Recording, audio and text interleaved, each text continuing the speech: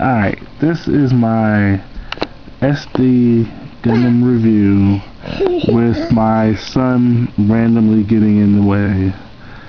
So, this one is very good. I colored the jewel right here, and I used the stickers. Let's see if I get closer. The sun is using up all my light. So I used stickers right there. Everything else like a panel line. I don't know why my camera won't focus. Probably because of my son. And I kept over here. I kept clear and I used the sticker. And on the back, a panel line. Okay, yeah. And cool thing though, on the bottom supposedly he's supposed to like use the GN drives a little bit differently. Let me put this down here. Use both hands. But supposedly he goes into like Guyver mode or something, and he can use it like that. Of course, personally I don't do anything with it.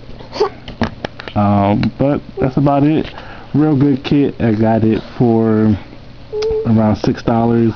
Only thing I don't like about the kit is that some stuff like the GN daggers, which I didn't show, they're like all blue, whereas the 100 version is white and blue. So I have to paint that. I just got my Gundam markers.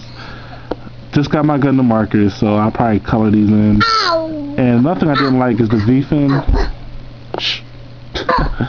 The V-fin is a sticker. It's a sticker right here. Don't like that sticker. But like I said, I got my Gundam markers, and I'll try to color that in later. But other than that, real good model. I'm definitely gonna get more SDs.